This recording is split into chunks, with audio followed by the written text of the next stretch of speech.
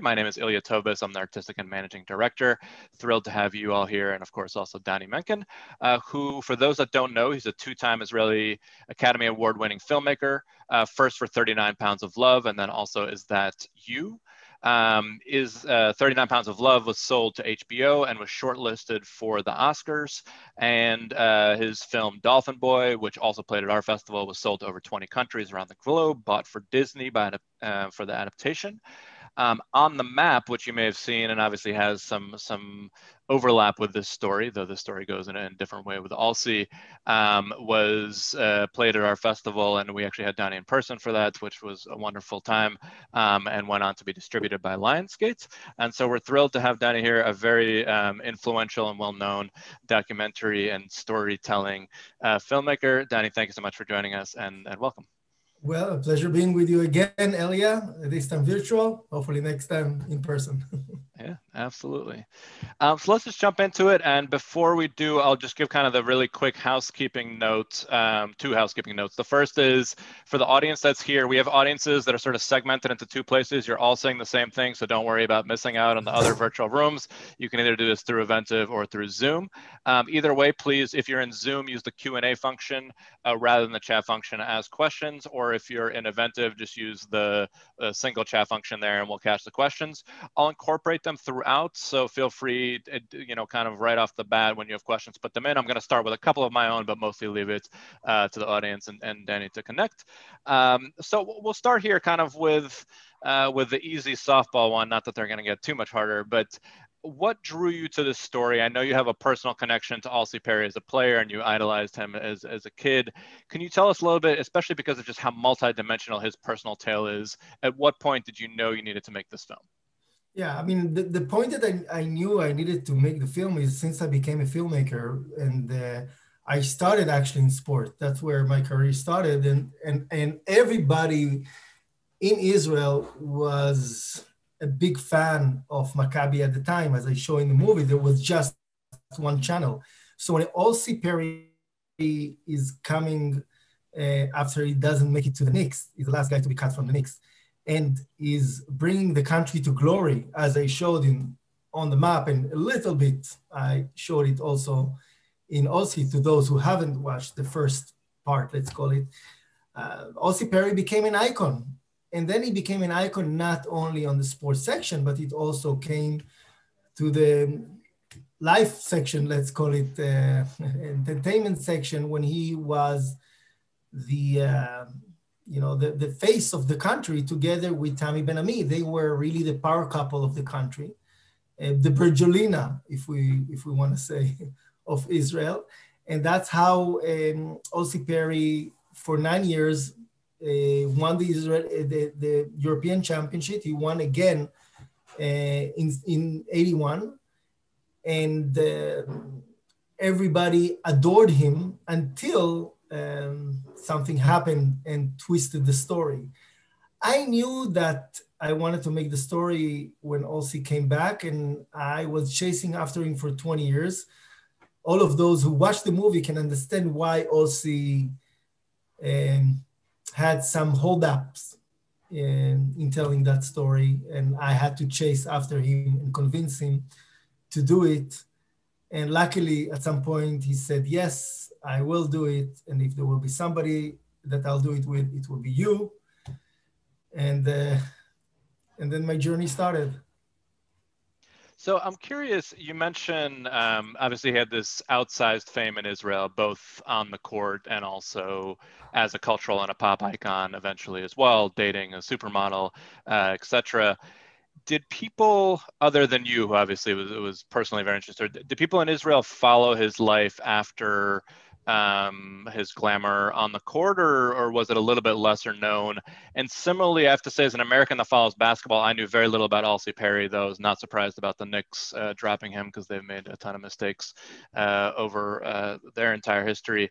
But did you find Americans are familiar with Perry in any sense before you made this film? And how about Israelis after his life on the court? Yeah, I brought first on the map to the American audience because I was so surprised to see that the American audience knew nothing about the story.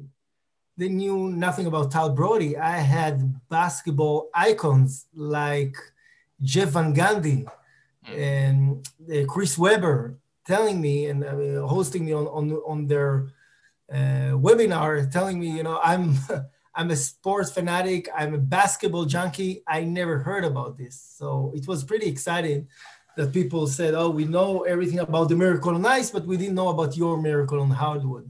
So that's where also I knew that Aulcie Perry has, as you mentioned, multi layers of story because he's an African American and there is a biracial relationship here between him and Tammy, between him and the country.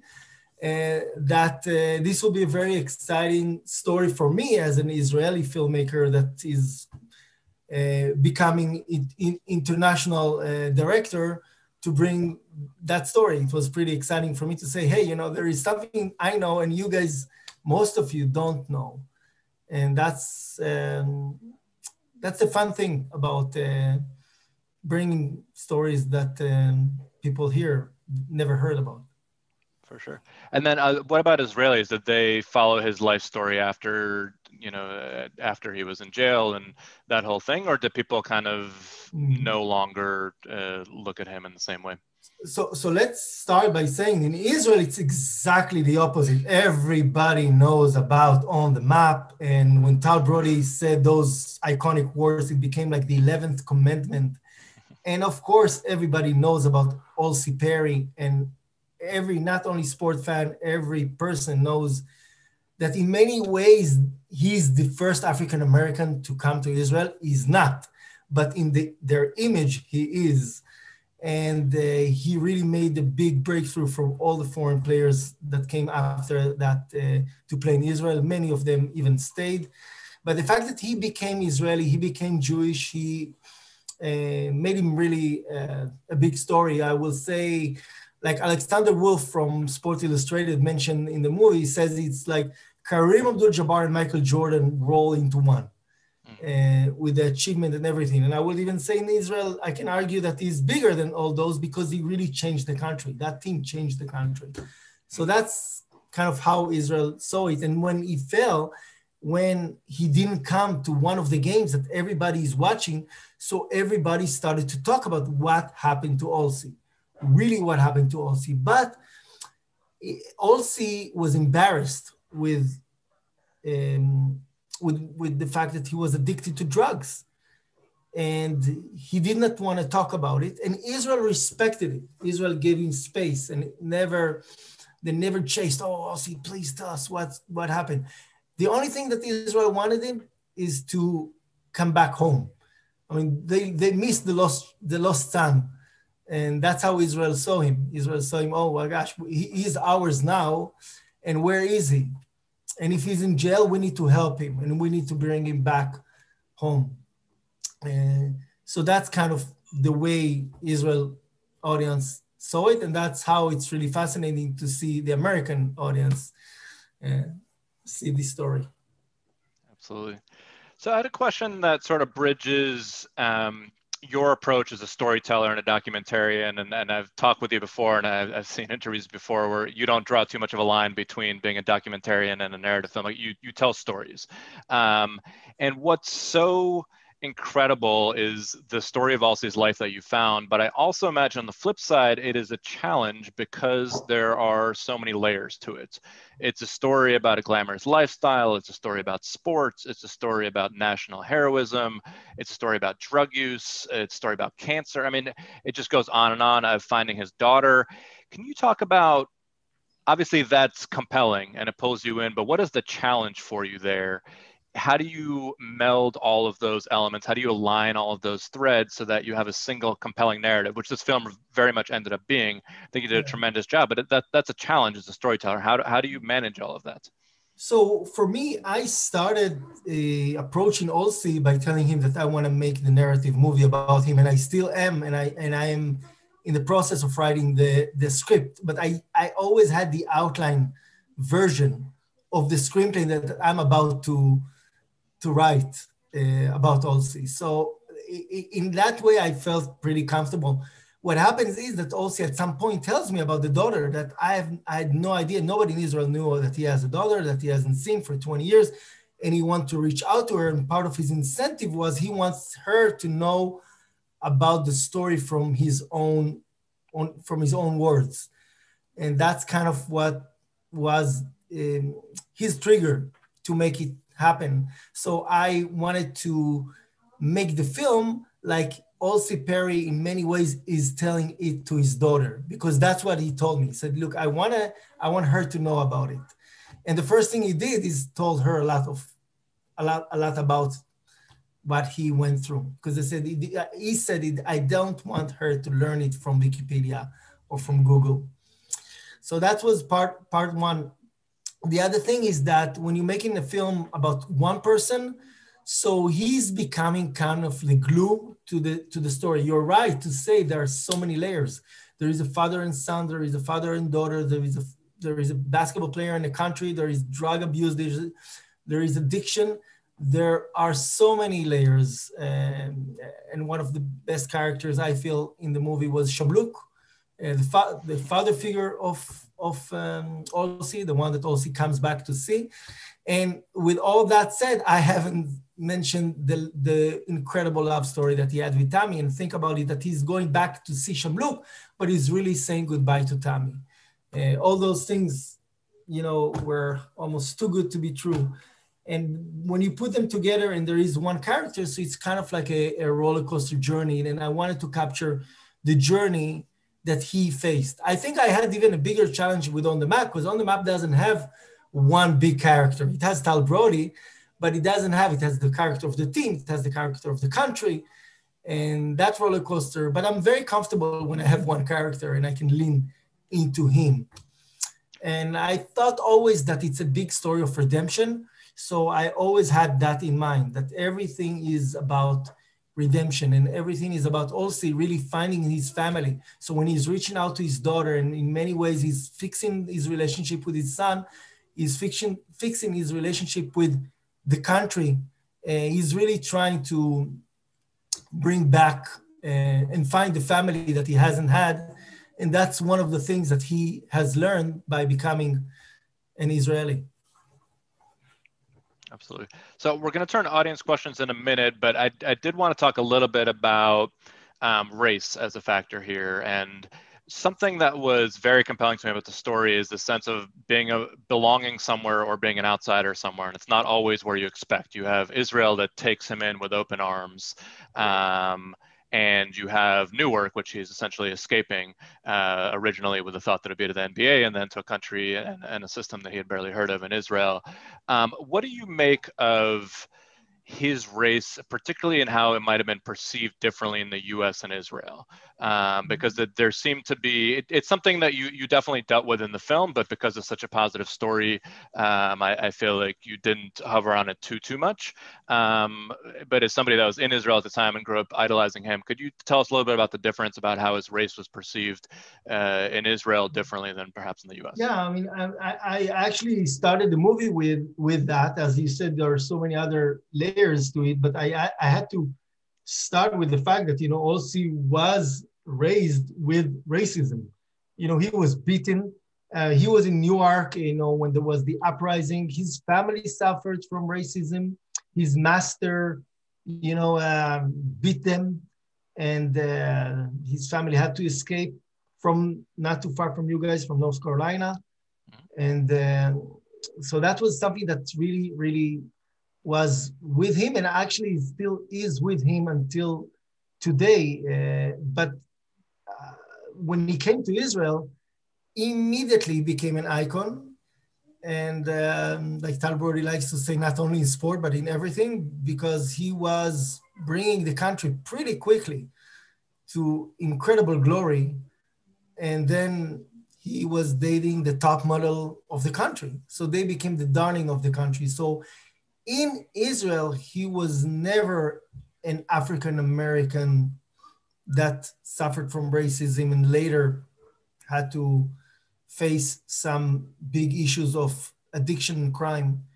In Israel, he was and he is always number 8, Aulcie Perry. Sounds good. Okay, I'm going to bring in a few audience questions here. And do please continue to put them in. Again, if you're on Eventive, you can just put them right into the chat, or if you're on the Zoom channel, put them into the Q&A. So I'm going to start with one from Paula Kuhn. She says, after getting arrested in Amsterdam, how did Aulcie end up in jail in North Carolina? And also, how long did he spend in jail before getting paroled? So Aulcie was sentenced for 10 years. A lot of people say it's really long. And on those 10 years, there was a big void for us, for Israeli audience. In his life, there was one reporter that came to him, and when he did the piece about him, he mentioned where he is, the jail, and Aulcie started to get hundreds of letters from Israel. But at that time, when Aulcie separated from Israel, he finished his career with Maccabi. He separated also from Tammy. And then at that point, he was just in the North Carolina jail in Butler, which I think is also not too far from you. Then there was a time that he was in parole. He accidentally violated his parole, so he had to be sentenced for a little bit longer. And then when he was about to finish his sentence, he gets this request to come to Israel and pay a tribute to Shamluk, to surprise everyone. And this officer in jail says, "Are you kidding me? There is no way nobody will release you from jail from your sentence." He was in parole actually, but nobody will release you from the country before the end of your of what you do. And the people in Israel wrote letters. The Israeli consulate interfered. And they committed that Aulcie will come back, and then the same officer comes back to Aulcie and says, "I don't know who you know, but you are going to Israel." And then he comes back to us.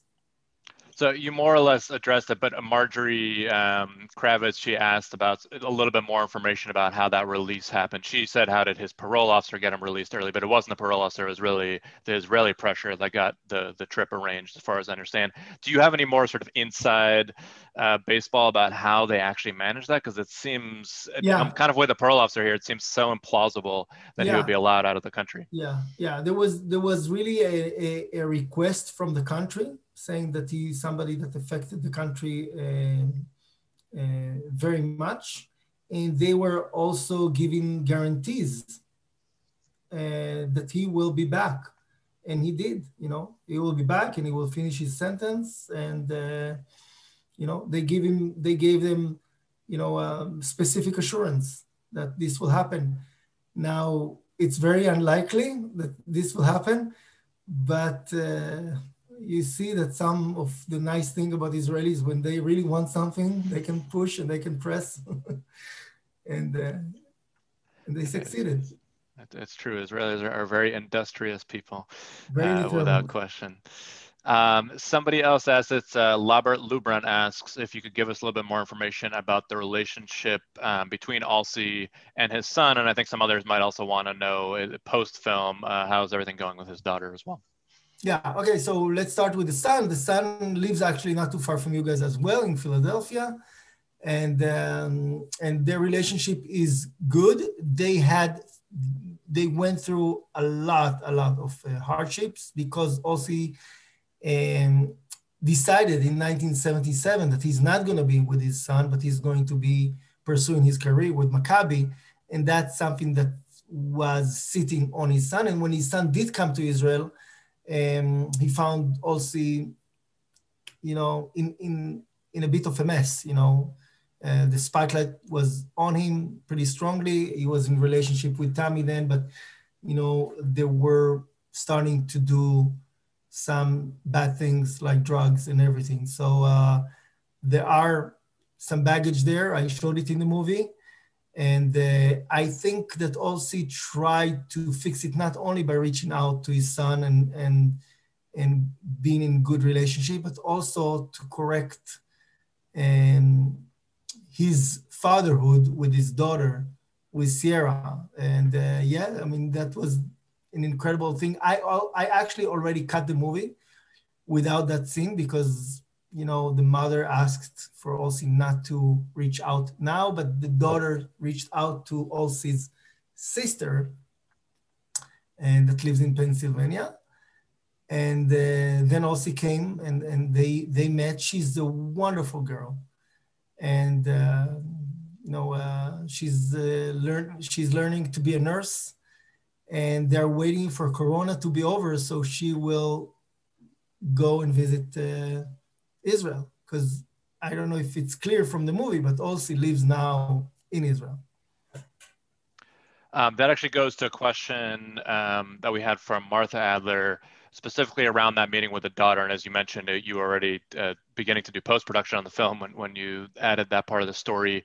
She wants to know how that first meeting was shot. In other words, she says, how were you able to be there and film for that first meeting? Like, how arranged was that? How did that come Yeah, about? that was not hard, actually. I mean, because we told her, hi, I'm making a film about your father. She already knew who Aulcie is and who he was, and we came with the Aulcie to, it was the house of his niece in Raleigh, North Carolina, and we shot the meeting.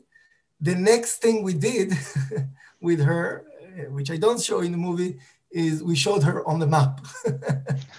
Because Aulcie said, let's start with the good thing, with the good stuff. So she saw on the map, and again, as I mentioned, she's a lovely girl, very intelligent, and Aulcie is a very proud Jewish father, I would say. Absolutely. And for those that haven't seen, we've mentioned On the Map a few times. I know many of you have probably seen it at the festival. For those that haven't, it's a great companion piece, and in many ways, of course, was considered this way. It's Dani. Was it your most recent? No, it's 2 films ago.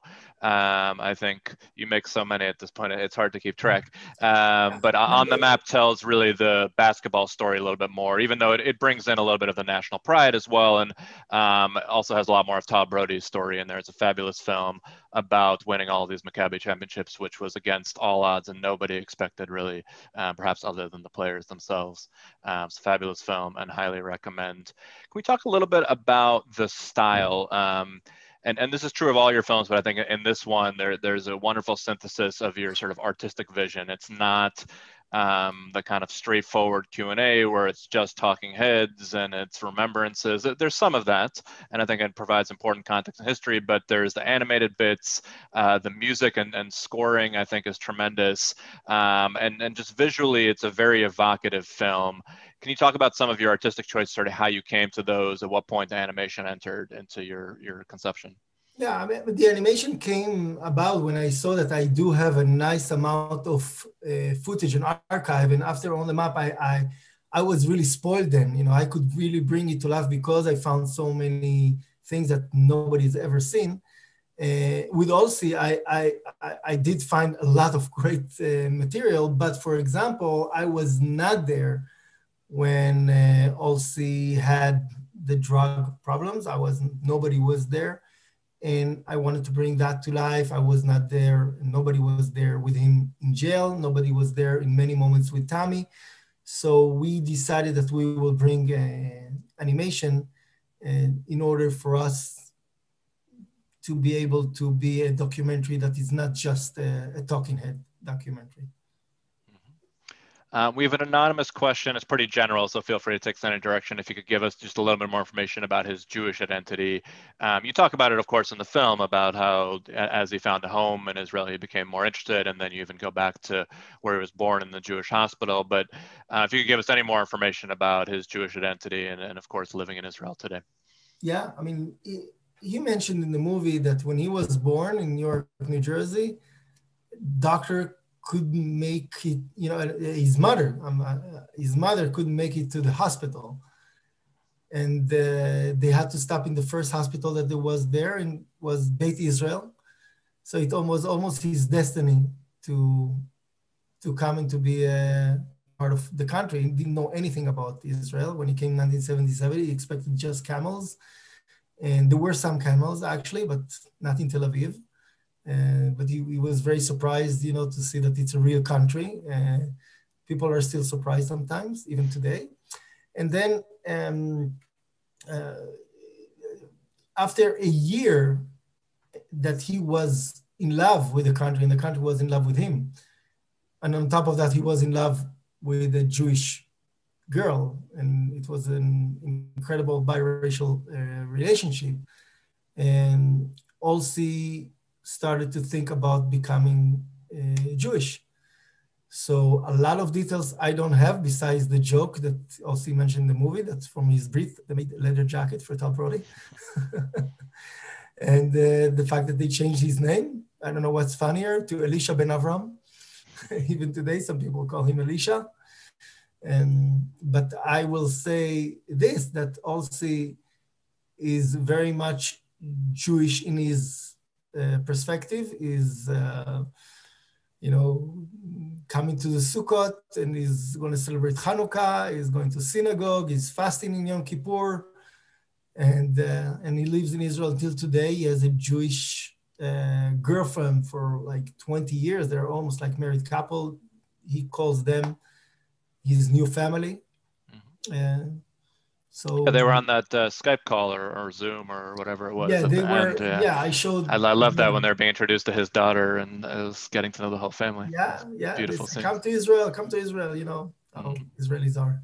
Yeah. Well, and I imagine that hopefully after the vaccine is out and everything, that really will happen, and the whole A lot family of things should will meet. happen after the vaccine. We're all A lot, waiting, a huh? lot of things, absolutely. All right, so as we get towards kind of wrapping up, I'd love to hear a little bit about responses. First off, what was Alcie's response to the film? Obviously, he had held on to the story and didn't want it made for so long, and you kept on pursuing it, and we're all the better for it. What was his response when he first saw the completed product? First and foremost, he trusted me. So that was like something that I'm really thankful for him, because there were some really hard moments. And sometimes I even had to tell him, also, I need to talk about the hard moments, not only about the glory. And the second thing is that when he sees it, that's true for every documentary or every film about true event, there are some things that he loved. There are some things that were hard for him. He doesn't like to remember this, but I think it was very therapeutic to him, and to receive the love from everyone that have seen it. We did, before the Corona, we had a big premiere in Israel, and we had a standing ovation from all the team, the family, and everyone. So that was incredible. And so that's always a good sign. Now the question is, who's going to play Aulcie in the narrative that we will do. Yeah, absolutely. Well, that's the next question was really about this film, but if you want to take it also to the narrative is, beyond our festival, which continues, of course, through Thursday. And if you're on this Q&A and haven't seen it yet, you can watch it through the end of the week, and definitely do. But what's kind of next for the film? Do you have distribution lined up? Is there a way more broadly that you're hoping the film will be seen?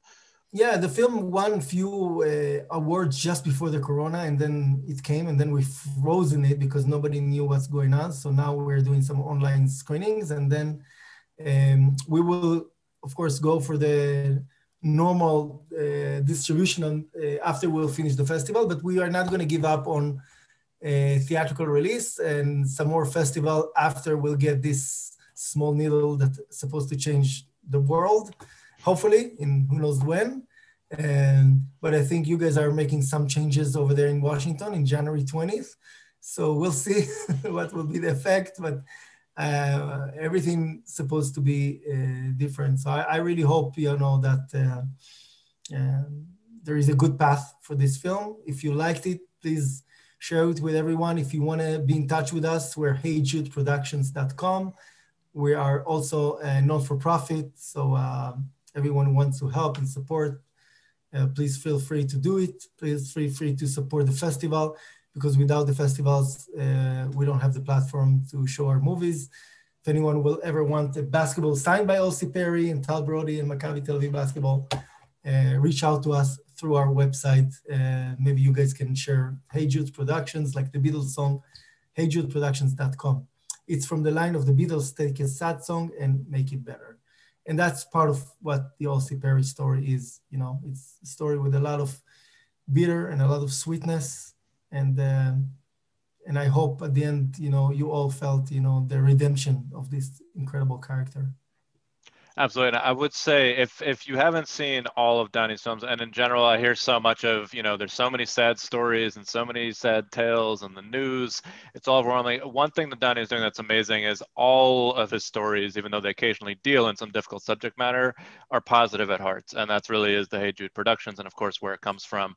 So if you're looking for uplifting stories, very many or pretty much all of them relevant to Jewish and Israeli subject matter as well, do check those out. I do want to, we got some last moment questions, so I do want to get them in before we end. First from Sarah Cohen, she says, it's amazing that a team that played so closely together with a spotlight on them did not know that Aulcie was going downhill until he didn't show up for that game. Was there truly no hint that he was struggling? Really, this is for the teammates until that time when he was absent.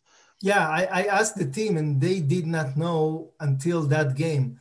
They didn't know so much that they just believed that he's either sick or he's stuck in traffic or everything. Like every team, there are some hints and moments, but you don't show it to the outside.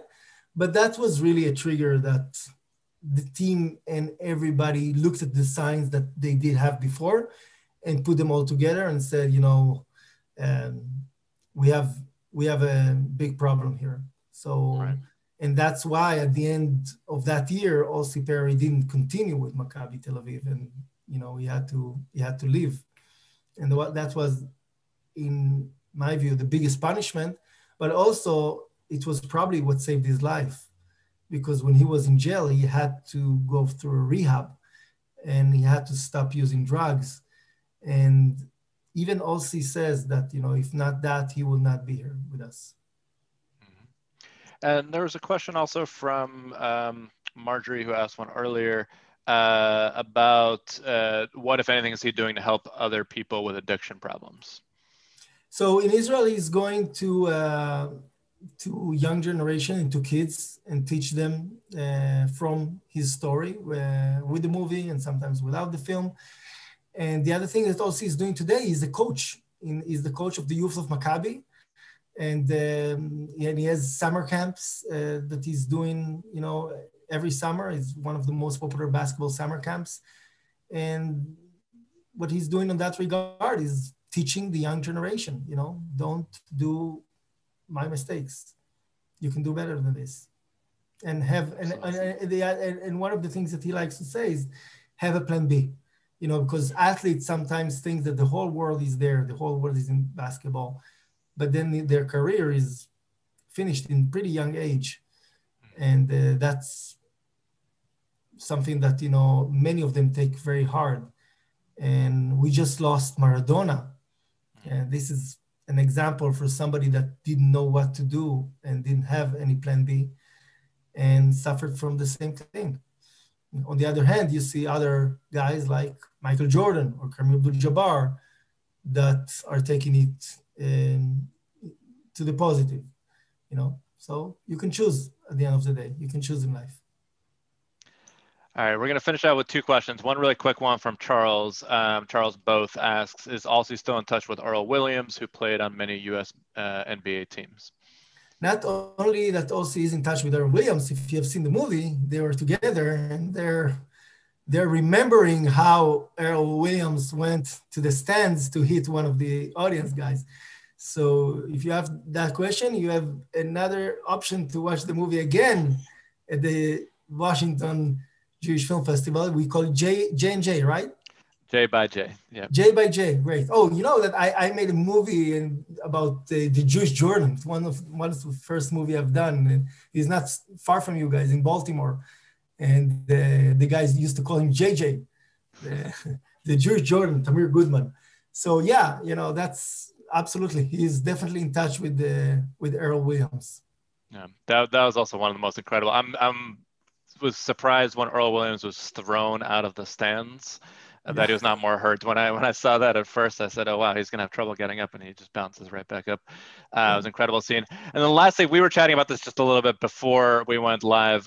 There's some exciting news in DC basketball, and since you follow Israeli basketball players, I'd love it if you could just tell our audience what to expect. There's a brand new draft pick that the Wizards have, Dani Avdija, who is by far the highest draft pick that's ever come out of Israel. What do we have to look forward to with him? Danny is almost spelled like my name, but he's a little bit better than me in basketball. And he's just an incredible basketball player. You guys in Washington are very lucky because he's very charismatic. He's a wonderful kid. I will give you just an example of how good he is. Israel never won the youth European Championship for in basketball. The team up till 21, which is the team just before the major national team. And with Danny Abdia in the team, we won twice the European Championship for the first time and then for the second time in a row, just because of him. He's just so good. He was the MVP. So he's incredible. You know, if you guys remember Tony Kukoc, some compare him to the guy from Dallas. You know, Luka Doncic, yeah. Doncic, thank you. Yeah. What happened to me? But to look at Doncic, I think you know it's a very high bar, you know. But he's a very good player, you know. So I'm very happy for you guys to have him there in DC. Please be nice to him. I know he will be nice to you, and I hope that when I come back there, we can maybe show on the map Aulcie and host him. Is incredible. It's a beautiful vision. Thank you so much, Danny, for the film. For anyone that hasn't seen it, it's still playing through Thursday. And if you haven't seen any of the previous films, highly recommend them all. Great positive stories, both in sports and otherwise. Thank you again so much for joining us, and thank you all. Have a great evening. Thank you, Ilya. See you next Bye. time. Bye-bye.